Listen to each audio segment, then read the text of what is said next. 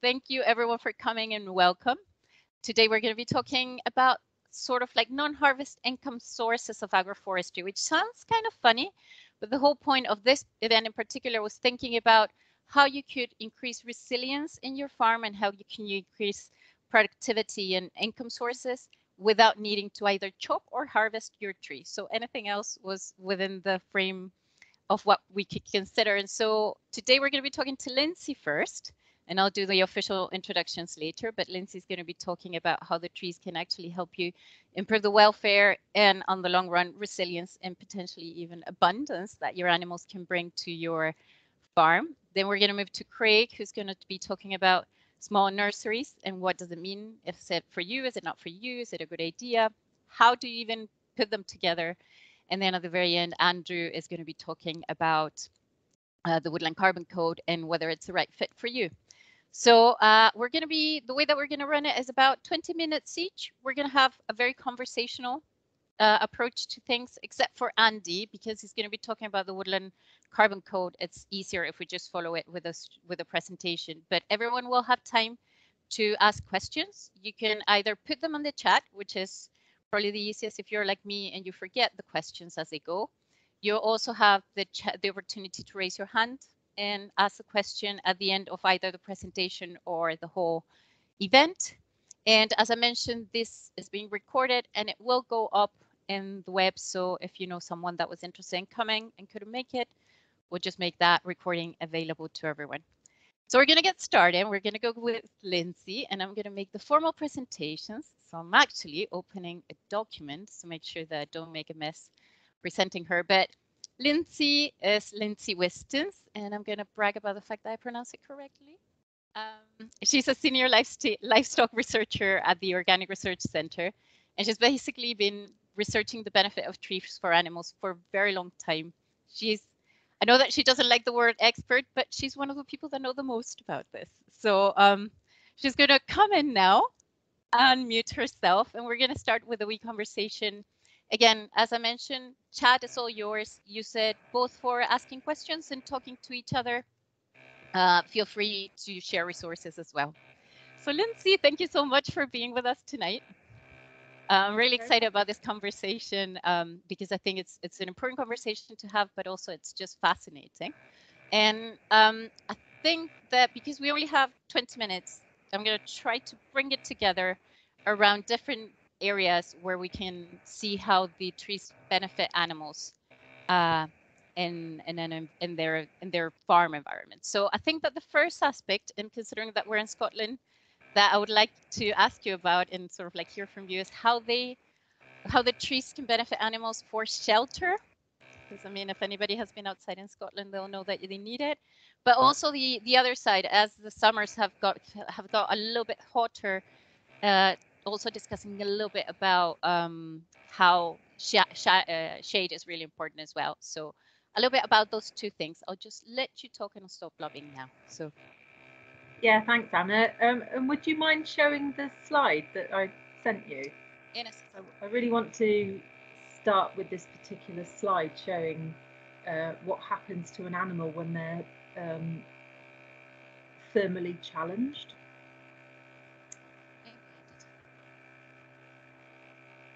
And there we go. Yeah. Okay. I can't see it. I don't know if anybody else can.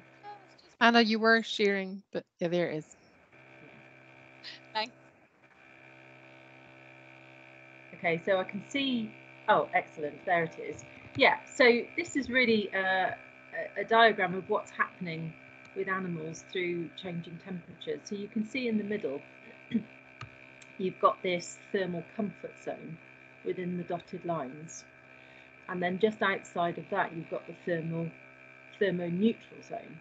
So this is where the animals can maintain their low metabolic rate or keep it minimal.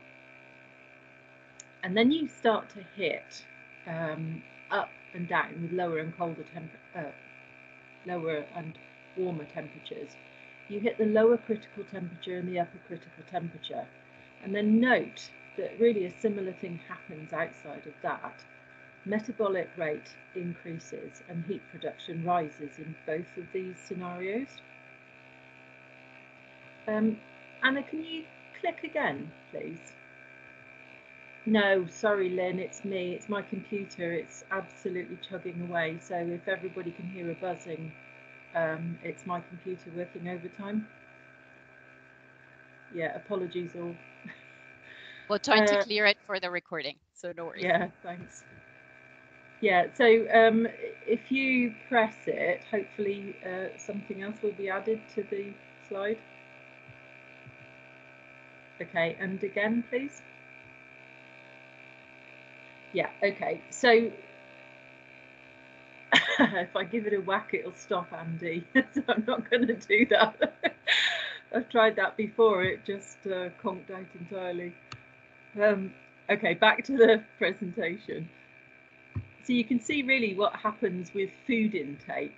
As the animal gets colder, food intake increases, and then the animal gets hotter, food intake decreases. But there's actually very little change within the thermoneutral zone. And what's important to recognise here is when the animal is moving outside of its thermal comfort zone, it starts to make behaviour changes. So this is where the animal will start to seek shade or shelter depending on the ambient temperatures. Now, oh, thanks. Yeah, thanks. Really with shelter, of course, choosing the right breed and the animal is in the right body condition, it has the right coat for winter conditions, and really the correct production level as well will all enable an animal to better withstand colder temperatures. But it's worth recognising that there are instances when these animals can't cope with these temperatures and where shelter becomes really critical.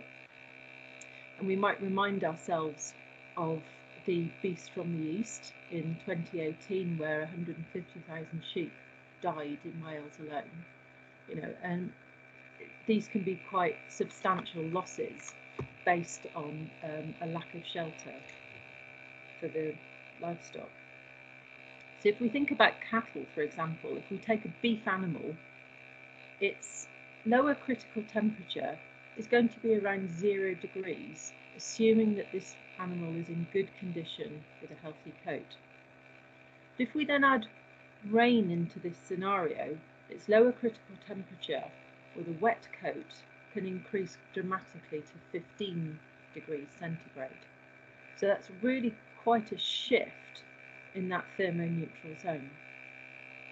And then if we think on top of that, for every 1 degree that animal goes below its lower critical temperature, it requires 2% increase in feed. You can quite quickly get into a scenario where you're having to feed an animal up to half as much again for it to maintain its body and to cope with that extra heat production that's required. But bearing in mind that the animal's natural response would be to seek shelter. And this is where trees, and particularly hedgerows, woodland that they can penetrate into, and shelter belts become of really meaningful importance. And it also becomes critical at the beginning of life. So if we consider young stock, then yes, cattle, but also follower animals such as sheep can really benefit from access to shelter. And we know that by providing good shelter for sheep, we can increase the survival rates of lambs by 30% at least. So these can be really, really meaningful things.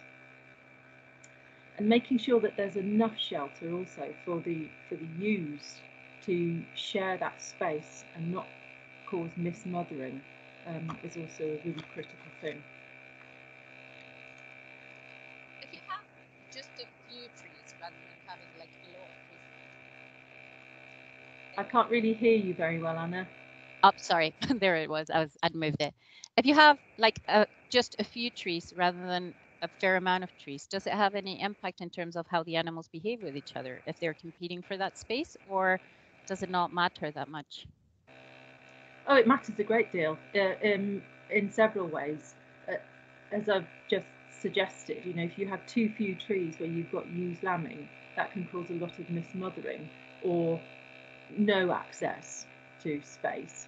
If you've got, for example, cattle in summertime and they're all trying to crowd under one tree, you can actually increase heat stress because the animals are crowding closer together. And it's a similar case also where you've got big problems with flies. So you've got animals crowding together, trying to keep away from the flies and increasing body temperatures through proximity. Yeah. So better to have a few trees like across the fields rather than having lots, but too concentrated if you were to choose an ideal situation. Well, that depends what your scenario is, really. I mean, I certainly know of farmers in Scotland and in Wales that grow stands of commercial trees and use them very successfully at lambing and calving time. So you've got stands where the animals can penetrate these trees, either in really bad weather conditions. So I know certainly of one farmer in Wales who grows pockets of commercial trees, as I've said, and then when it's really bad weather, he's actually built in stiles, so he can open up the stiles and allow his stock to go in and use these areas as living barns while the weather is atrocious, and allow them to choose for themselves. So the density of trees in certain situations can be of great benefit. If you're looking to produce grass on that same land, if you're looking to produce a food source as well, then clearly that kind of density is not going to be very beneficial.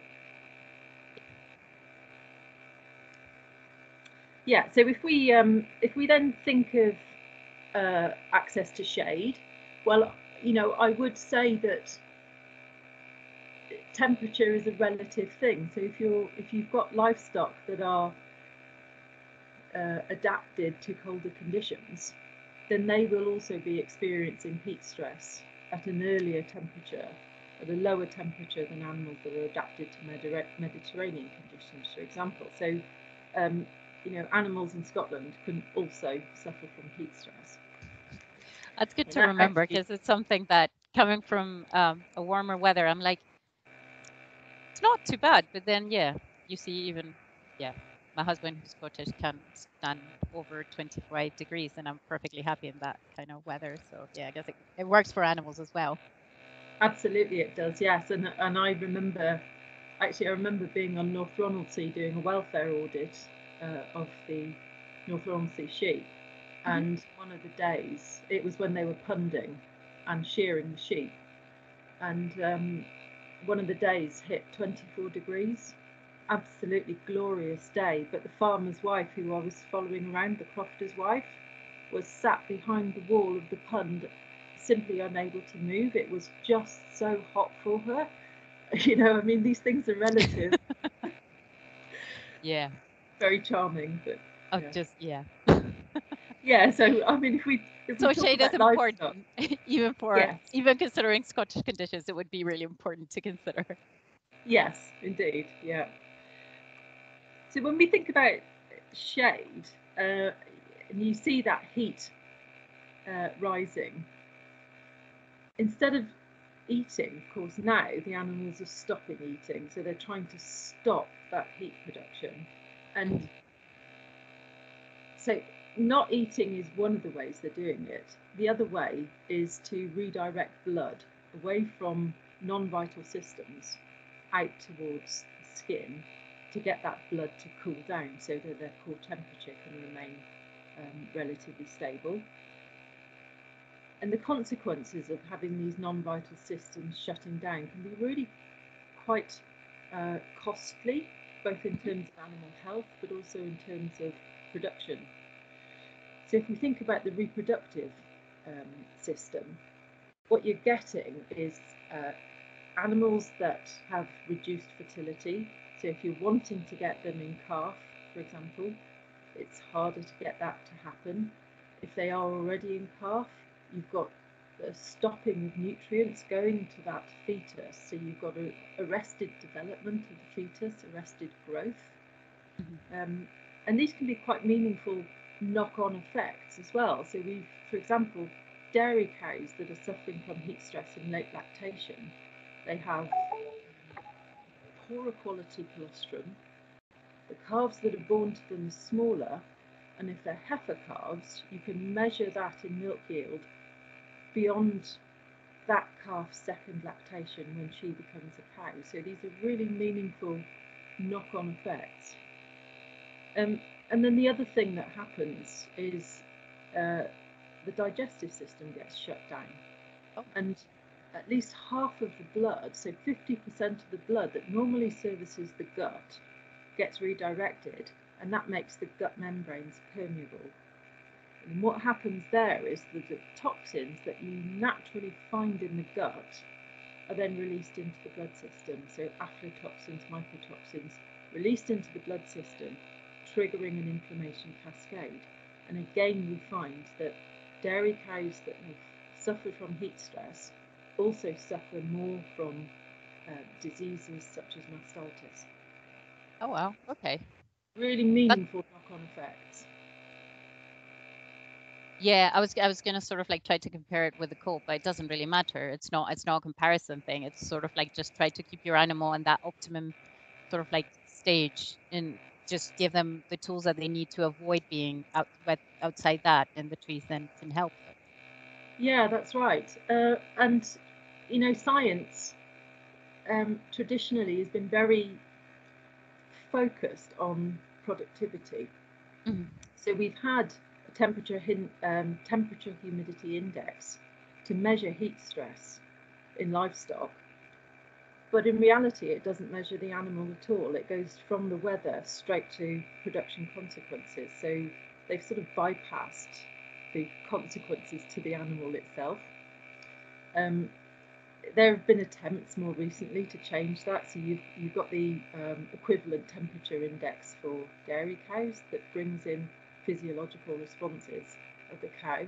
And what they've found is that animals are starting to suffer heat stress around 18 degrees centigrade. Now, that really doesn't mean that they can't recover from that. They typically can, and quite often they can recover at night time. But even then, you know, if you have sustained periods of heat stress, you can find that milk yield can go down as much as 5 litres in a day, even though you're not noticing any particular stress responses from the animal. Oh, wow. So even at mild heat stress, you know, you can be seeing meaningful negative changes. And how do the trees help? Is it just because the trees provide a sort of like a little bit of shadow, or is it just in general as well the fact that the trees themselves can be a sort of like help the cows in terms of their comfort almost? Yeah, well, I mean, they help in several ways actually. They reduce the amount of sunlight getting through, so solar radiation can be reduced quite dramatically. So you don't have that heat hitting the animal, and livestock that are under trees have been measured to have a skin temperature of 4 degrees lower than animals without shade. So that's quite a substantial reduction. But you've also got cooler temperatures because of the trees are holding the moisture.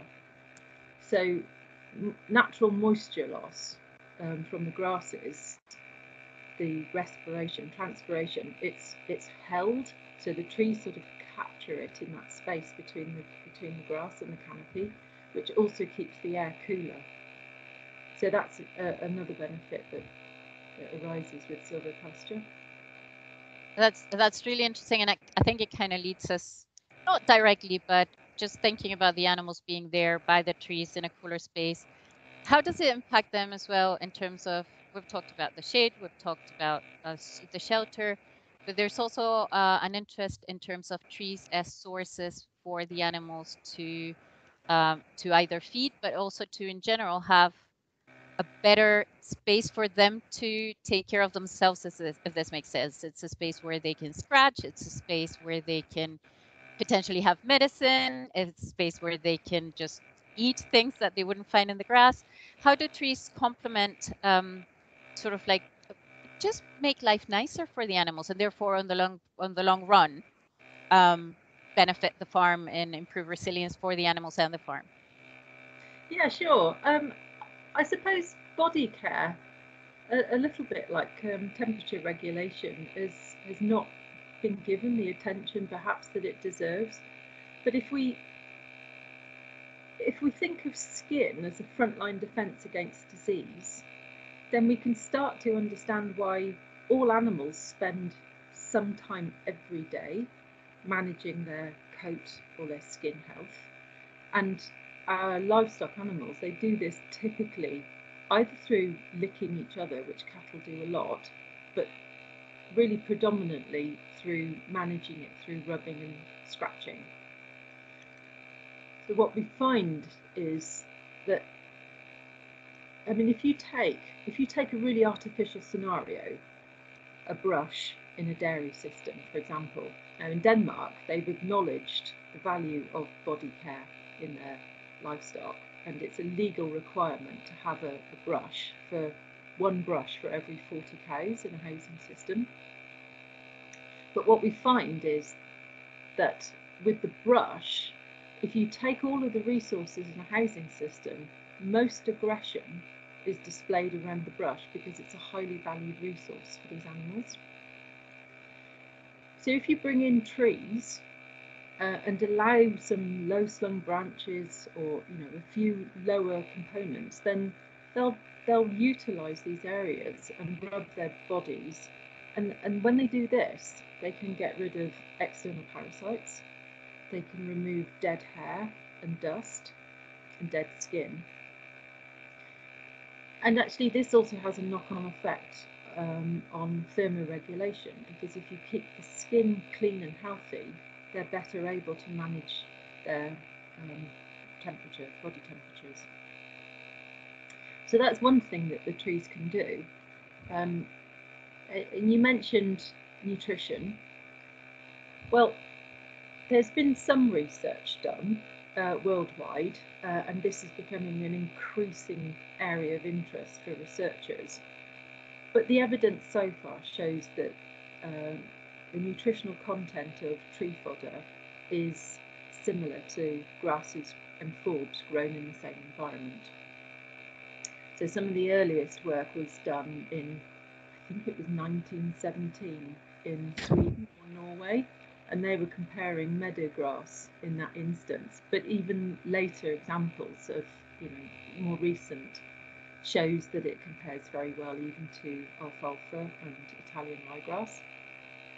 And of course these are very sweeping statements, because there will be differences between tree species, and we also have to bear in mind that we're not really considering trees as a replacement, but as a supplementary fodder, because we also have to think about growth rates and recovery rates of trees. There's nothing like grasses. That pretty much reigns supreme in terms of how many times you can harvest grass in a year. But one thing that the trees do bring, which is a real benefit, is higher mineral content. So they've got much deeper roots, they've got much more access to resources that have gone below the roots of the grasses. And actually, along with forbs, they also bring condensed tannins to the diet. And although the point of condensed tannins from the plant's point of view is to stop herbivory, and we all used to think that any condensed tannins were bad. Now we know better, and we know that a certain percentage of dry matter in the diet is highly beneficial for livestock. And this is both in terms of protein, so it enables rumen bypass protein, so the animals are benefiting from the higher quality protein hitting the intestines. And we also know that it's a real benefit in terms of parasite control, so gastrointestinal parasites. And there's research that's been done that shows that sheep that have high worm burdens will browse on food sources that have high condensed tannin contents, and they can actually reduce their worm burden by 50% just 50. through their own browsing behaviour. That's yeah. And another aspect that they bring, of course, also along with forbs, because we're not trying to pretend that trees are the only sources of these additional benefits, but the idea is to create more resilient systems with more choices for these animals. And in terms of medicine, I suppose let's highlight salicylic acid. There are others, but it really is an excellent source as a painkiller. It's not just a painkiller, it has antifungal, anti-inflammatory and antimicrobial benefits. So having a bit of willow on a farm is a good thing. Yeah. That sounds sort of, I love the idea of making sure that, to highlight that it's just trees are going to be one extra asset within your farm. And that's the whole point of discussing this idea, is sort of like, how do you bring more diversity? But it's not one, it has to be a systemic sort of like approach, and just planting a lot of trees in itself is not necessarily going to solve all the problems. So just making sure that it's not, that trees are not considered a silver bullet, but a super practical tool to have in your toolbox if you're going to have happier animals and healthier animals. Nick is asking, which are the best willow varieties for browsing? Is there any specific ones? Is it dependent on the place? How does it work? Well, it depends what sort of system you have and how you mean to manage it.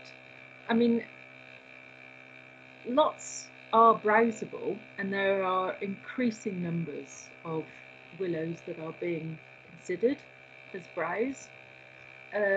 Typically in the UK, goat willow is a fine browse, but you wouldn't necessarily want to grow that. It's a very low shrubby tree with very low hanging branches, so that might not necessarily be a tree that you would want outside of a hedgerow. Perhaps you wouldn't necessarily want to cultivate that, but perhaps something like osier willow, Salix viminalis, is a good fodder tree. It's also very high in zinc. It's actually one of the best trees for zinc. It's a hyperaccumulator. If you're looking for medicine, then purple willow is the highest, has the highest content of salicin in the bark. I would suggest a variety of willows, and again, it depends how you want to grow them and how you want to manage them. So if you're looking for shade also as a benefit, then you do want a let's say a bigger canopy. If you're looking to incorporate biofuel into your system, then you want more upright growth, and browse would then be perhaps something you could target rather than shade. But having said that, I mean, even biofuels can provide very, very good shelter if they're managed well alongside a rotational system for livestock. That's brilliant. I love that as well, the idea of bringing the fact that, yeah, it can help for your animals, but they have other uses. So I think that's really interesting. Rachel, I think it was the second one, the one that you meant, the willow that you mentioned before the purple willow. So the willow that had the willow for zinc, for browse. Yeah. What was the name of that one? That's the osier willow, the Salix viminalis. I swear, people, I'll get it in writing and send it to everyone in the follow-up email. So no worries about that, because if you're like me and the spelling bees is not your thing, you're crying as we speak now.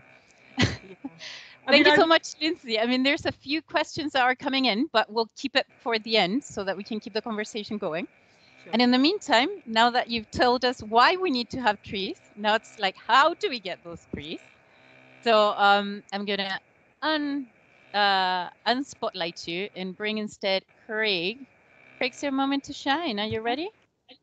I don't know about shining, but I'll try my best. So everyone, let me introduce you, lovely Craig Shearer. Is that well pronounced? I made an effort with Lindsay, and I think I might have used all my good pronunciation skills in there. Answer to anything. So Craig, even though he looks really young and sort of like very glowy at the moment, he has such a long experience working in nurseries, and he's currently the managing director of Proven Plants. But he'll tell us more about it in a second. But he's also been absolutely crucial in the development of Alpa nurseries. He's been working there for a long time. He's also been a project manager with the seed project with the Woodland Trust. So, I mean, everything from the very seed to the high tree, Craig knows everything there is to know. So we're going to start by asking you, Craig, I think that it's sort of like a very basic question, but it opens a lot of lines of discussion afterwards. It's like, what are the benefits of having Scottish source trees for a Scottish project, and what are the benefits that you can get, but also the challenges of maybe sourcing them, maybe making them grow, maybe the characteristics of the trees. So the floor is yours.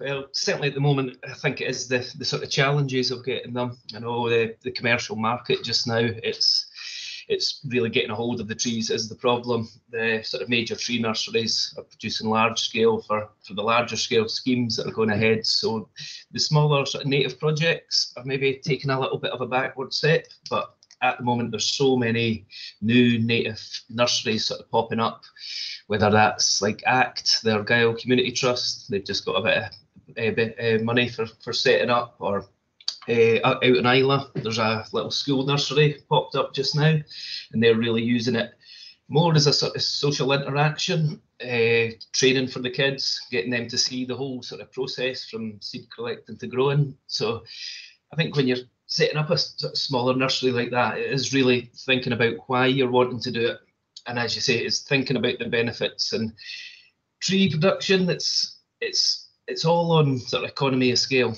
The price of plant at the moment, like a bare root plant, is sort of 30 to 40 pence, container grown 40 to 50. So unless you're sort of producing, like, as the big nurseries do, they're millions of trees. You've got your Cheviots doing about 10 million, Mylar nursery, they're one of the biggest ones. They're based in Wales, but have now moved up into Scotland. They must be at about 30, 40 million trees a year. So it sort of makes these smaller nurseries maybe seem not as important, but for getting the right genetics getting replanted, I think it's the way to go at the moment, because the seed collecting side of it is the tough bit of it. If you're wanting local provenance trees, you're going to have to go out and get the seed, and the closer you can get it to your final planting site, the better that tree's going to survive. And I'd say birch is a really good example of that. If you move birch around the country, the survival rate just drops dramatically. So it's something that we've really always pushed. I sent earlier the seed zone map. So maybe for anyone that doesn't know the provenances, is what I'm talking about there. If we could share that so you can see. It just gives you an idea of what we're trying to achieve with the different seed zones. I'm on it. I'm just spectacularly clumsy today with this. There we go. Well, I'll tell you, so Scotland's split, well, the whole of the UK is split up into different seed zones there, and it is about collecting your seed from that zone and then growing those trees on and getting them back into that location. So the closer we can get nurseries even in that areas, so there's a lot going on the West Coast at the moment, because it is the sort of area that's sort of been undersupplied over the last few years. You've got your, as you can see, your 201 zone there, all around the Cairngorms. So in the past, a lot of forestry's happened in that area. So there's an abundance of seed sources there. And at the moment, we're really sort of out looking at the West Coast focusing there. You've got your 103 zone, Harris and Lewis. It's not only a struggle getting the seed from there, it's just finding the trees there. And it's a great example of where sort of that community benefit and sort of individual growers is working really well. There's a Frank Stark, because he started his small scale nursery there. He's grown around 30,000 plants. And there's also a community benefit nursery there, a Horse Adder Community Group. And through this project we've been sort of pulling them together to work away together. And it is so important that you sort of team up with people around your area. And that's been our sort of key focus for the Woodland Trust project we're doing just now. So with that, we're getting volunteers going out and collecting the seed. And the seed that we collect from that is then going to be distributed around these smaller nurseries, just to give them, it really gives them a bit of a saving cost. And it just means your time is always really precious when you're in the nursery game. I've seen Andy Robinson was part of this. So he's growing on mull there. And like even he's found that your time's always just split. You're wanting to do everything. So if we can be sort of getting people out and helping these nurseries collect the seed for them, it's a massive benefit for them. And some trees just don't produce seeds in years. So it is about sort of when there's a good year, like you might have seen 2 years ago, when it comes to the acorns, we had what we call a mashed year. So there was just a huge collection. Maybe not as much as in Scotland as it was in England. England, there were some areas people were just sort of stomping over acorns, and in Scotland was good as well last year. But this year, there's only been one major collection done in the country. So you've got Forestart, that's the major tree company in the UK. And they managed to get a collection at Morven there, just over the water from Mull. And that is the only acorns that will be getting planted around Scotland this year, apart from the ones we got through our Woodland Trust project. Again, with that project, we're maybe getting out and we're getting sort of 2 kilos from one area, 3 kilos from another. You get, with the acorns, you get about 300 acorns per kilo. So it does sort of show you the scale we were collecting on. It wasn't huge, but just for the biodiversity, to be getting out and getting those ones was just hugely important for us. And as we said, once you've set a nursery up, you can't do everything all the time. So our support to them was hopefully well received. And out of those 300, how many end up being trees?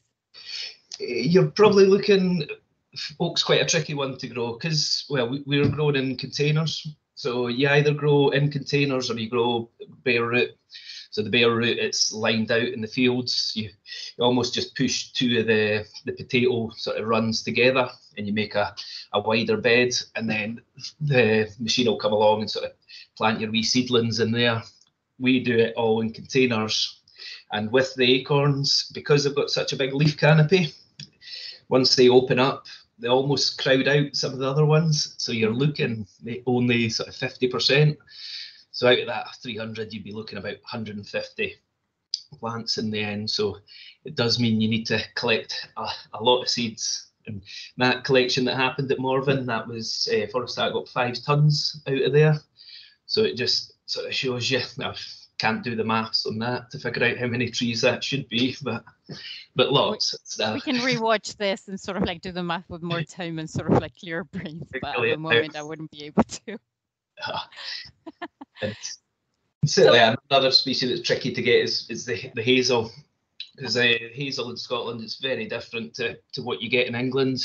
England, you get sort of those big cob nuts, whereas when you go out in Scotland, they are little tiny wee ones. So it is hugely important to be getting those collections and making sure we're not sort of spreading species or subspecies from the south up into the north here. But it always comes down to if there's a source of hazel, anything will do sometimes. But if we can be looking at how we can get these smaller collections and even looking at setting up seed stands. So what we can be doing is going out collecting from these smaller regions, growing them on, and then hopefully sort of 10 years time, we'll have an abundance of hazels from those ones. But like anything with the seed, it's a sort of long game. nothing's for quick gain in the nursery world.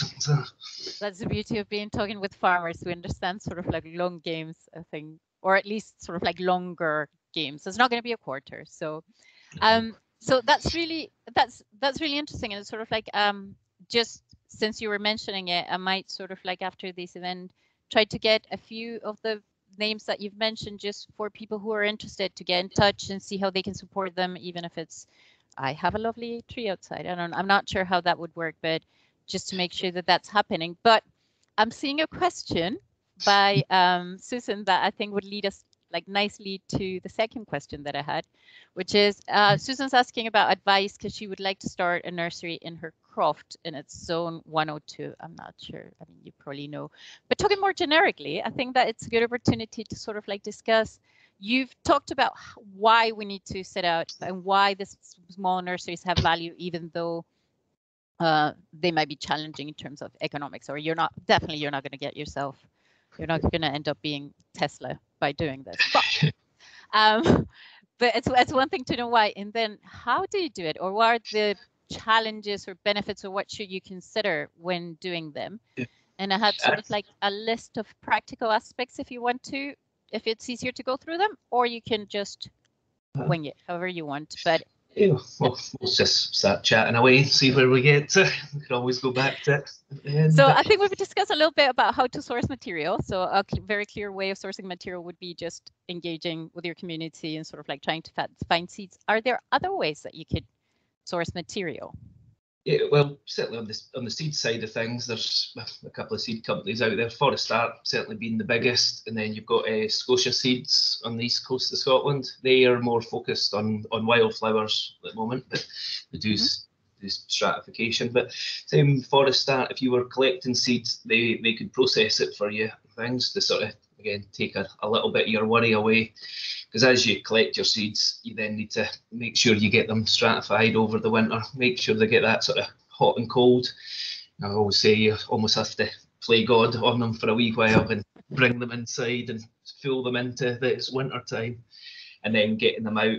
Things like birch, you'll want to soak it up before you then soak it and put it back in the fridge before you sow. And then other key things you want to be thinking about your growing medium, so that we're getting more and more sort of a better supply of non-peat growing medium just now. I know Sinclair's and sort of their Liverpool way. They're one of the best ones just now. They use it's a wood fibre, so it's the inner of the tree trunk, and it's spun and heated, and it creates quite like a spongy membrane. So they use a bit of that. They use some of the bark, and then we use a little bit of coir, which there could be arguments that is it any better using coir than peat, but I think the sort of buzzwords just now is reducing use of peat. So for myself, I think you always have to think what you're substituting in. That it ticks a box, but we do need to be thinking how you could be. And if you're a small scale nursery, you could be looking at doing your own sort of emulsion, composting, and then mixing that through things. And then if you're going for sort of container growing, there's a few companies around the UK you can get your containers from. You're looking like maybe the sort of smaller plastic containers. They can be down about like 3 to 4 pence per growing cell. And then there's a lot of there's newer, harder plastic ones that will last 10, 20 years, which you're maybe looking like 8 pence per plug. So it is really just thinking about why you're doing your nursery and for what reasons, and really deciding how much you want to grow. And I think one of the big things is where your trees are going to end up. I think if you're a landholder and you've got planting targets of yourself, I think it's a great way to make sure you secure your plants is growing your own. I think it then becomes a wee bit more difficult if you do want to be selling them. You realise think you need to be teaming up with projects and sort of being part of something from the start. And it's a lot of the smaller nurseries, they are in that sort of pocket where they know where their trees are going to go. And I think you want to be there because you don't want to spend all year sort of growing your tree, and then the end of it, you don't know where it's going, and you've spent all that time and effort getting it to that stage. The sort of worry of making sure it's always watered, and I think tree production, you can't take weekends off through the growing season. It will be something that's always on your mind, but of huge benefit. And I think just the social well-being side of it, to know that you're producing your own, and then looking at the sort of niche species. At the moment, the nurseries, you'll get a lot of your birch, your alders, your rowans, but when it comes to sort of native crab apples and native hawthorns and things, they're a wee bit under-provided for. So I think that's where, if you're producing something yourself, that's where you want to be thinking, right? Look after those niche ones, the oaks and the hollies oaks and the hazels that I mentioned are a really, really good one to get from your own doorstep. And the plant certainly will survive better if you've sourced your local seed. Talking about survival, do you need to, once you've planted them, do you need to keep them indoors, or is it okay to keep them outside? How does it play in terms of probably the resilience of the trees further down the line when you plant them, or does it not? Does it influence it? Yeah, and I think when people start their own sort of production, a lot of them you put your own polythene greenhouse in, and I think people think your tree grows in that all the time, but you want to get the tree used to its environment. So I think your polythene greenhouse, that's about getting your plant up and germinated in those first few stages. But then after sort of 2 months, once you've got it up at sort of 5 to 10 centimetres, you want to get it outside, get it toughened up, get it used to what Scotland's going to throw at it, sort of thing. And if you keep it inside too long, it just wants to stretch. Then you've got this long, tall plant, and it's not the best for it. So it's thinking about getting it out, and if you're sort of trying to produce enough to sort of make a living from, it means you can multi-crop your tunnel. So you almost want to get it growing, get outside, get another crop going, and then you can even look at sort of growing some crops. We call it a 1/2+1.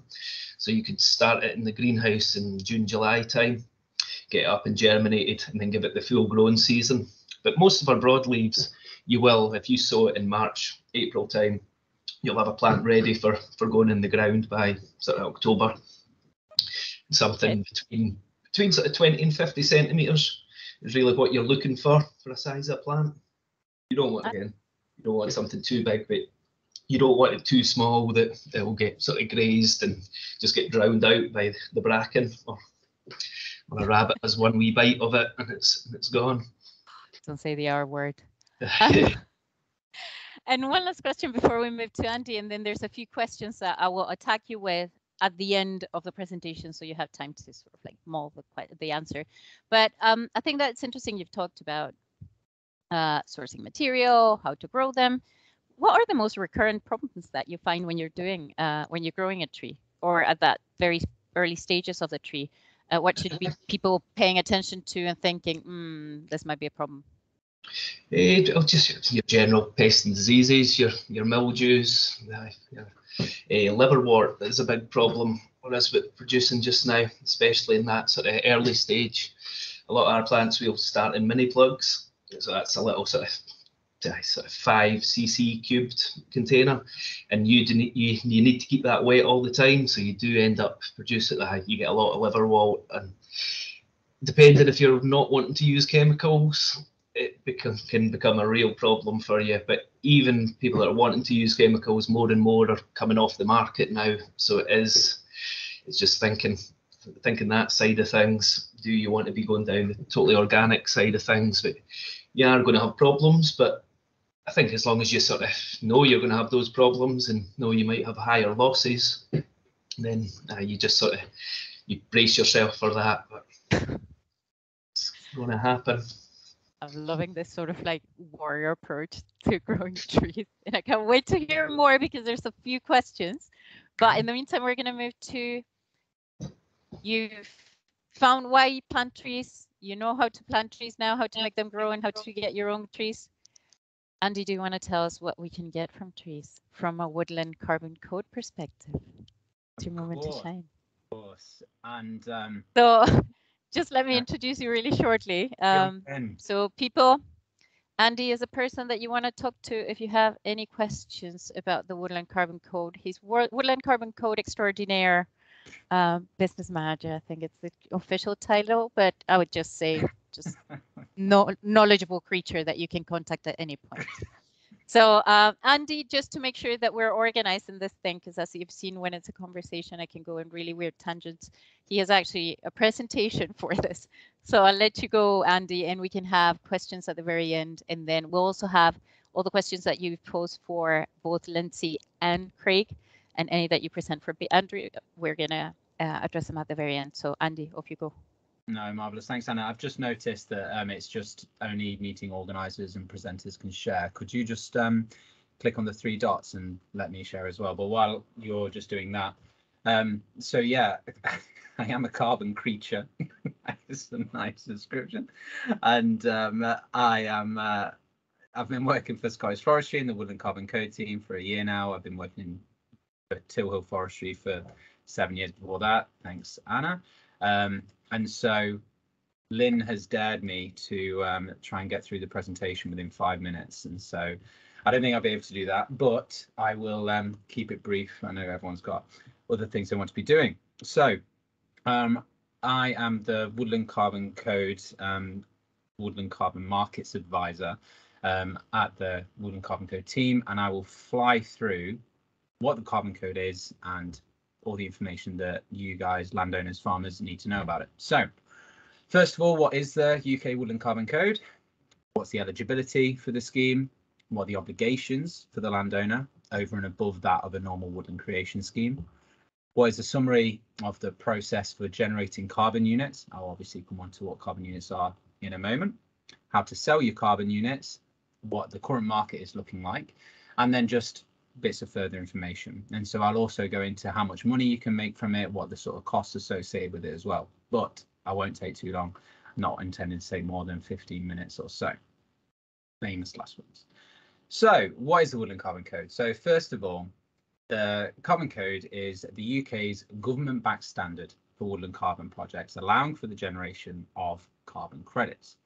And so what this allows for is you to sell those carbon credits to companies wanting to become carbon neutral, carbon negative, that sort of thing. And it's the only UK government-backed woodland creation scheme in the UK. So, and obviously run by the government. I work for Scottish Forestry, and so it's important because you may be approached by lots of different sort of organisations saying you can become carbon neutral, you can become carbon negative, do this and that. It's always useful to know that the only 2 current government-backed standards are the UK Woodland Carbon Code and the UK Peatland Code. So they're the only 2 standards that are currently endorsed by the UK government. All that means is that the companies, when they're making claims of carbon neutrality, if they buy our units, they can make legally backed claims to say they are carbon neutral, whereas if it was bought through another company that just said, oh, if you plant a tree, you sequester 10 tons of carbon, it's not endorsed by the UK government. So the credits that you're generating, the units that you're generating, are equivalent to 1 ton of carbon dioxide equivalent. Now that equivalent takes into account other greenhouse gases such as methane, nitrous oxide, that sort of thing.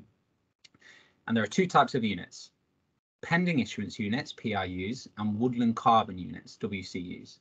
I'll come on to the difference between those in a minute, but it is fundamentally important. So I mentioned already, I work for Scottish Forestry. We base all of our modelling on research and forest research, and we're supported by the Forestry Commission, Northern Ireland, NRW, and the UK Woodland Carbon Code is endorsed also by ICROA, the International Carbon Reduction and Offset Alliance, and that is something that is fundamentally important again, and that's the reason why we're endorsed by the UK government, because we've got their endorsement behind us as well. So it's all building that picture of credibility, which is why companies are buying these units. If they weren't confident, they didn't trust the units were going to be able to allow them to make these carbon neutral claims, they wouldn't buy the units. So that's my job, really, not your problem. So just a bit of an outline about what the difference is between a PIU and a WCU. So as you all know, trees take time to grow. So when you plant a tree, it's not sequestered any carbon in, it's not stored any carbon in its biomass in the soil or anything like that. it takes decades to do that. Because it takes so long to do that, people often find a real issue with planting trees is the cash flow issue. You're having to wait decades for any return. So what we've done is we've allowed for the generation of these pending units. They're essentially promises to deliver that can be sold before the carbon has actually been sequestered. Think of it as essentially like onward selling timber. So someone saying to you, I will pay you X amount so that when the tree matures and the tree is harvested, I get that timber for the price that I already paid originally. It's a very similar sort of principle. So in the same way, if we were to say, for instance, you had 1 hectare of land that you were planting, and we said over 100 years, we expect that woodland to sequester 500 tons of carbon dioxide equivalent. You register with us, you plant your woodland, and then you validate, which is just going through paperwork and that sort of thing. Once you've passed validation, we will give you those 500 units as pending units, so that you are essentially saying we are expecting over the next 100 years to sequester 500 tons of carbon. You can then sell some of them, you can sit on some of them, you can wait, you can do whatever you want with those units. And then over time, at something called verification, every 10 years, a proportion of those 500 pending issuance units will gradually evolve into, they'll gradually be converted into woodland carbon units. So what they're saying is the carbon is actually sequestered, locked in to the biomass of the tree. Now, the important difference between the two of them is what companies can claim based upon them. Now, that's the only reason this market is there, is because companies are wanting to buy these carbon units. And so if a company, for instance, had 500 tons annual carbon emissions, and they said, right, I wanted to be able to make claims of carbon neutrality. If they bought 500 woodland carbon units, they could say this year we are carbon neutral. Whereas if they bought 500 pending issuance units, they're just promises to deliver, all they could say is we are working towards carbon neutrality. And so there's a huge difference in the price that you can sell those woodland carbon units for in comparison to those pending units, because they're far more valuable to a company because of the claims that they can make. So that's just the basic principle of what we do. We allow for the generation of these carbon units and for you to sell those units for a profit. So eligibility. So crucially importantly, it's only for new woodland creation. Now, the reason for that is because what we're trying to do is unlock woodland creation that wouldn't have happened otherwise by the generation of these carbon units. So these companies need to know that if they didn't buy these carbon units, the woodland wouldn't be planted. They need to know that they are making a material difference to climate change. If the woodland's already there, them giving money isn't going to make any difference. The woodland's already there. Now, there are conversations and studies going into improving the management of existing woodlands that will help sequester more carbon, and that wouldn't happen unless a company was to invest in potential generation of carbon units that way. But if that happens, great. But at the minute, we are only for new woodland creation. Next of all, there are no minimum or maximum areas in the Carbon Code, and you can group smaller projects together. So you can have up to 50 hectares of smaller projects all grouped together to make the costs of involvement in the code far cheaper. It can include natural regeneration. It's just a slightly different calculation, but based on the same principle.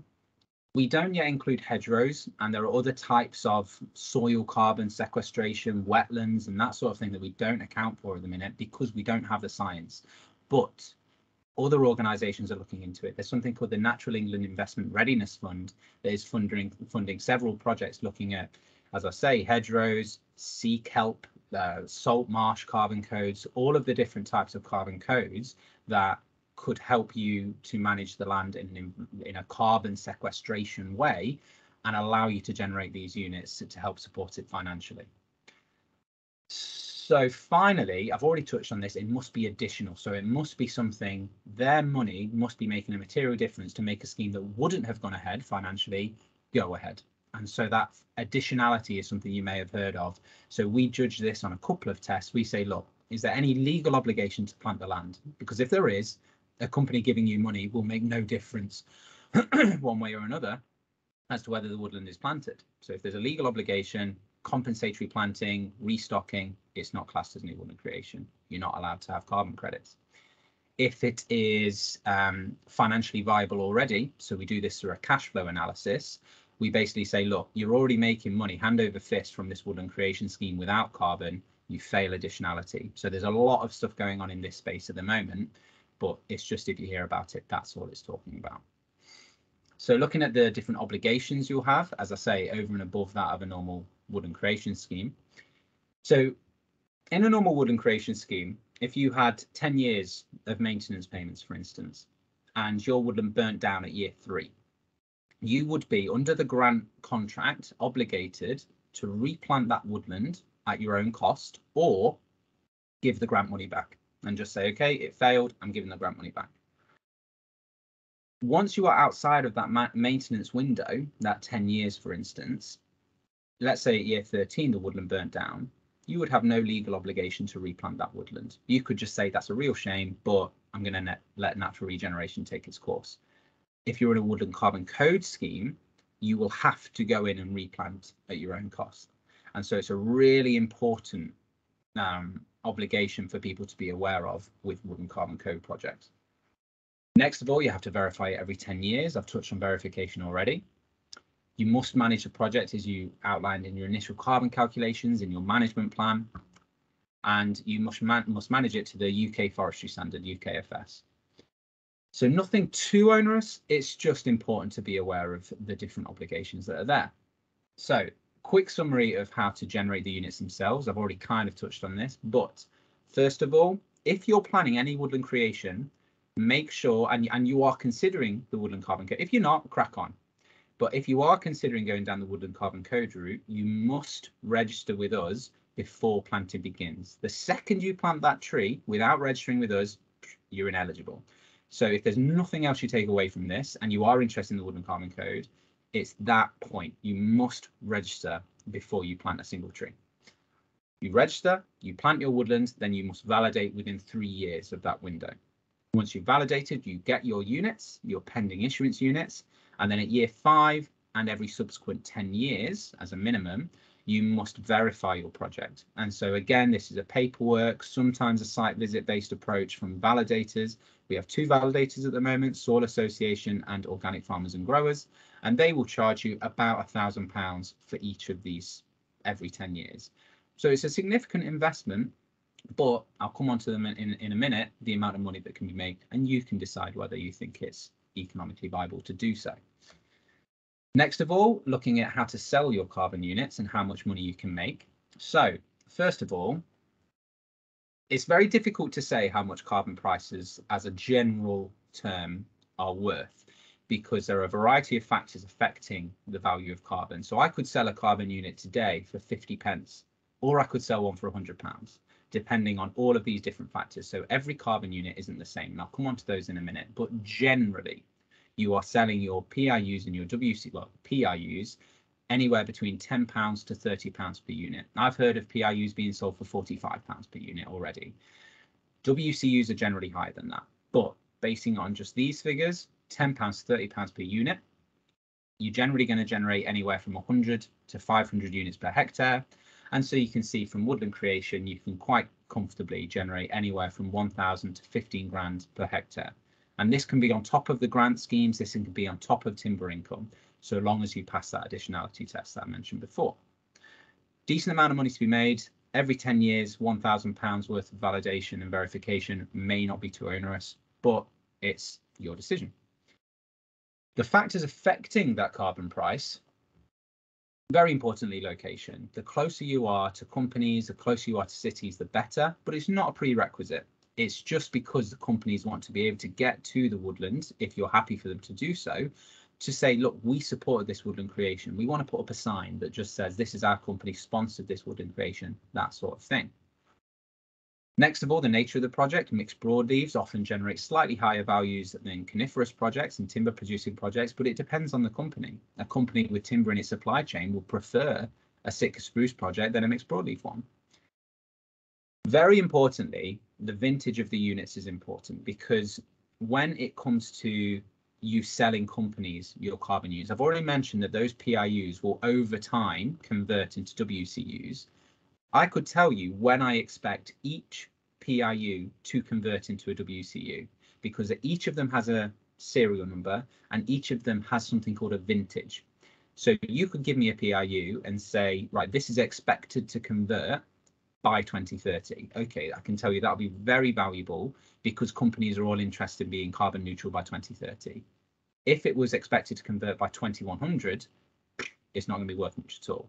So the vintage of those units is hugely important. So be very careful if you are looking at selling your carbon units and someone said, oh, I'll give you £20 per unit, which units they're buying. If they're only buying the ones up to 2050, you're probably getting a raw deal. If they're buying all of your units across the board, or an average of those units, that's a far more reasonable price. So just be very aware of that. Next of all, just the flexibility. The more flexible you are with that company I mentioned coming to site and that sort of thing, the better.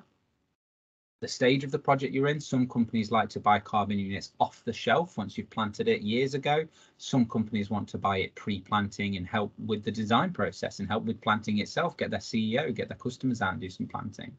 And then finally, looking at the associated benefits. So we have something called the Woodland Benefits tool in the Woodland Carbon Code, and we score out of 5 these different categories to say what you're contributing on top of the carbon to the wider environment. The higher you score, the more valuable your units. And then finally, just looking at the sort of frequently asked questions. I'm just going to bring them all up, so I always repeat myself. Around selling carbon units. So very importantly, you can sell PRUs and you can sell WCUs, but you can't sell them both, if that makes sense. So if you were to sell all 500 of your PRUs, they are sold. You can't then, once they convert into a WCU, you can't sell them again because you've already sold them to a company. They're going to make the claim once they convert into a WCU, that's their unit. But if you wanted to sell 250 of your units as PRUs, and then you wanted to sit on the other 250 and sell them once they've converted into WCUs, you're absolutely fine. You can do that. I've already mentioned about the vintage, and you can sell to anybody looking to offset their UK-based emissions. A lot of companies are becoming more innovative with their payments. Rather than just saying to you, I'll give you 10 grand up front for your carbon, they'll say, I'll give you £200 per hectare per year for the carbon rights for those hectares.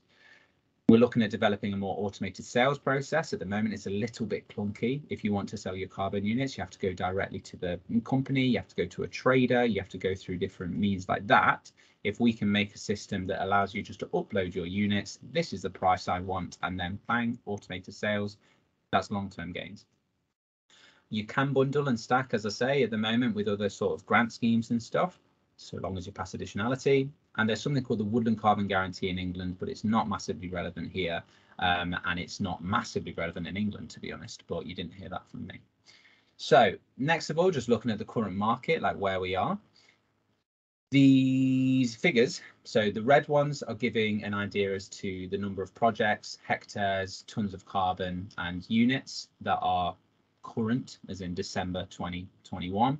And then the blue ones are from 3 months before that. So you can see how rapidly the speed of the units and the interest in the carbon code is being developed. Don't worry, I can share all of these slides with Anna as well. So I'm more, one mind. And so you can have a look into all of this after that. But it just gives you an idea as to how wide-ranging the Woodland Carbon Code is now. And then finally, just looking at where you can find source of further information. So first of all, have a look on our website. And then next of all, have a call with some of our project developers, which are also on our website. But there are all of these different guys, many of whom you'll already have dealt with. They'll all happily go through the sort of process with you and give you a little bit more information. And that is me. So I'll fire back to you, Anna. And I was just over 5 minutes, so I've let you all down. Self down. I've let Lynn down. I don't think you're gonna hear the end of it from Lynn. I'm so sorry. But it was only a couple minutes. I'll give you that. That was quite impressive anyway. It was about 6-7 minutes, wasn't it? I did very well. Yeah. Well, I'm glad that you're having this sort of like relaxed approach, because I'm about to read Helen's question and I want to see you deal with this one. And I'm going to read it because Helen is way more well versed in the art of speaking and writing than I am. So I'm going to read it. I'm going to just read it as it goes. And the question is about how does this work with crofting, tenanted crofts and common grazings, because the crofters are not the landowners, they're managing the land and hopefully planting the woodlands. Are they eligible for the carbon credits, or do they still go to the landowner who's not planting the trees and is not managing them? So I've got a bit of echo. I don't know. Oh yeah, there's a little bit of an echo. Susan, is that you? Susan Black? I don't know. It just looks like yours is coming on. I don't know. Oh, there you go. Perfect. Thanks, Susan. So yeah, no, it's a really important question, and just more generally, just looking at tenancies, and common land comes into it, as you say already. So it depends on your tenancy really, and the agreement you might have with the landowner. So when we have a tenant, because we've had both, when we have a scheme come to us, we require at validation a landowner commitment statement and a tenant, if applicable, commitment statement as well. And so both of these parties have to agree that they're going to manage the woodland as they've outlined in their initial calculations. They're going to replant in case of catastrophe. They're not going to make false claims about the carbon, etc., etc. So it entirely depends on your tenancy and how you want to distribute those units between you. So if a landowner came to you and said, those carbon units are mine by right, well, that's nonsense. They're no one's by right because they're not there yet. And just likewise, if the tenant said, well, I'm planting the trees, they're mine. It's the same sort of principle as when you go through a woodland creation grant scheme. You outline at first who out of the two parties is going to have the different obligations and what happens if someone was to die and the project to fall into the person's hands, what happens if the tenancy runs out. It all depends on the relationship you have with the landowner and the tenant and what legal agreement you strike. So quite often we're finding now they're splitting it. So the landowner is saying, right, because I've dealt with this long, it depends on the tenancy. If it's a very short-term tenancy, then it's more likely to go in the landowner's direction. But if you've got one of these really long tenancies, and there are so many different types out there, quite often the tenant is taking over them completely. And it's the same with crofting. I'm not a crofter, but the sort of conversations I've had with people that properly know about crofting is that some of these can be monstrously long timescales. And so the crofters will 90% of the time take the rights and that sort of thing. But there is no real legal precedent, and it's the same with mineral rights. And this is the same sort of thing when it comes to if you were quarrying the land, well, who's to get the stone? Is it the landowner? Is it the tenant? Who's to benefit financially? So a very long-winded response and probably not the ideal answer to you, Helen, but it depends on the contract, but on a contract that you decide to sign between the landowner and the tenant. The tenant may decide, I want to do this. The landowner may be obstinate and say, I'm going to get all the carbon. Okay, well, if you do that, then I'm not going to plant it, and the project stalls. It's more of a negotiation, in my experience. You got a thumbs up from Helen. I'm going to say that's high praise. Really high praise. Thank you, Helen. So we still have about, say, 13 minutes. So what I'm going to do is just make sure that we address at least one of the questions that people have posed for each of the participants, and then for the speakers, and then go around with the new ones. So I'm going to start with Lindsay, that has been impressively quiet there for a while. So there's a few questions that we can consolidate into one. There's a question around which trees are the best for tannins, but there's also a question around which are good species of trees to avoid or particularly useful. So I guess the tannin question would go into the useful part of that answer. So what would you recommend, Lindsay? Yeah, well, all trees contain tannins. I mean, they're one of the plant's defense mechanisms against herbivory, and because trees are attractive as a food source, they all have tannins in them. One thing to be mindful of, again, I'll repeat that they don't want too much tannin in the diet. And there's also something to be aware of, that there are different types of tannins. They usually are present, all of them are usually present in some quantity. So you've got condensed tannins, which is what we're talking about here. But you've also got hydrolyzable tannins, which traditionally have been of less interest and are more likely to be poisonous in smaller amounts. But that's not across the board, because among the hydrolyzable tannins, we've also got the ellagic tannins, which are now being looked at for their medicinal benefits. So again, antimicrobial, anti-inflammatory. So we're learning more and more about the benefits of some of these, what we traditionally thought of and largely still are, anti-nutritional factors. Another thing to think about in terms of tannins is that we're learning more and more that there are different condensed tannins for promoting protein bypass compared to those that are beneficial for the gastrointestinal parasite management. And quite a lot of work has actually been done not on trees but on forbs, so particularly sainfoin. That's been a big area of research.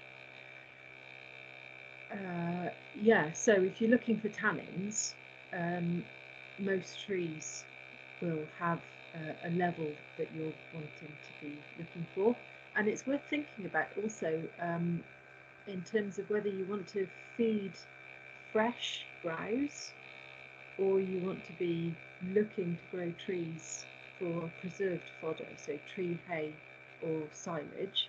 Of course, there's a lot to consider within that, but if you dry tree and make tree hay, then the tannin content goes down. If you make silage, you maintain the tannin content. So there's some things to consider there. In terms of trees as a food source and avoiding trees, well, you know, it's something that requires a lot of consideration because all plants are on a spectrum of what is beneficial and what is poisonous. There are trees that are more obviously poisonous, like yew trees. There are trees that are, let's say, seasonally poisonous, or in certain conditions are more poisonous. So, for example, you've got the oak tree where you'd be really looking at acorns for ruminants. Now, that's not to say they can't eat some, and we have across the world we've got some peoples who practice transhumance, where they actively take their cattle and sheep to go and feed on the acorns, but they're managing the content that they're ingesting. And then you've got points, so I wrote in the notes as well about certain trees, for example, like wild cherry, where as far as we understand they're fine in the fresh state and they're fine in the dried state, but when you're wilting them, the cyanide levels skyrocket, and animals that are not used to feeding on wild cherry will go and gorge on it and kill themselves. But you know, all of these things have to be sort of understood in a wider context. So if you've got animals that are, what should we say, nutritionally wise in that landscape, they can learn to not overeat these plants. So let's take the wild cherry, the gean, as an example. In North America, you've got a high population of wild cherry trees. So breaking branches, stormy weather is a regular occurrence. And monitoring, recording what the animals eat has shown that cattle will eat a lot of wild cherry, but they will go and eat a small amount, and then they will intersperse that with feeding on other plants. So overall, they're actually eating more cyanide than would kill them, but they've, if you like, they've gained this wisdom that they can eat a certain amount and then go away and then go back and eat some more without it being harmful. If you talk to Bill Grayson, for example, who knows a great deal about using animals for conservation, he will say quite happily that he's seen his animals browse merrily on yew. You know, and we know that deer will browse on yew, partly for medicinal, we think, partly for gastrointestinal parasite control. So it's really about putting these plants in the landscape. You know, you wouldn't necessarily want to plant a whole row of yew trees and have no other trees available to the animals, you are likely to be asking for a great deal of trouble. But if you've got one yew tree in a big mix of trees, and you enable the animals to heft to that landscape, and actually, as importantly, you allow young stock to learn from the mothers, then that wisdom gets handed down as well.